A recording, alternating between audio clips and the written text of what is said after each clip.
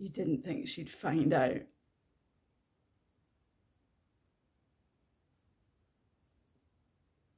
Wow. Okay. Well, that's completely fine then. Obviously, you loved her very much. It's just at that particular moment, ejaculating was a little bit more important to you than her sanity or well-being. And now this is happening.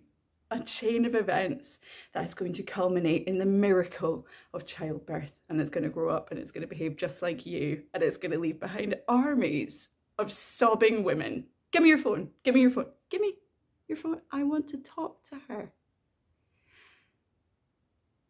I want to apologise to her. Because when we had sex, I thought how sad you seemed. Like how lonely and desperate, and how much you missed me, and how horrific this two-dimensional idiot fiance of yours must be. But I bet she's lovely. I bet she's just extremely nice. Give me your phone. Give me your phone. This fucking wedding day that she has planned her whole life. And now here I am, my fucking belly swelling by the minute. The evidence that her entire world is bullshit. She'll probably off herself. She'll be one of those people under a train. One of those station announcements. I fucking would.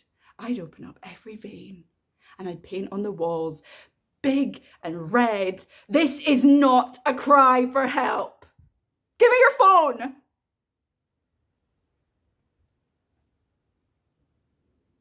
When did I become this person? I used to be a good person, and now I'm evil. I'm actually evil. Give me your phone. Give me your phone. I'm serious. Give me your phone. Give me your phone. Give me your fucking... No, you know what? You're right. I don't think I'd handle it well.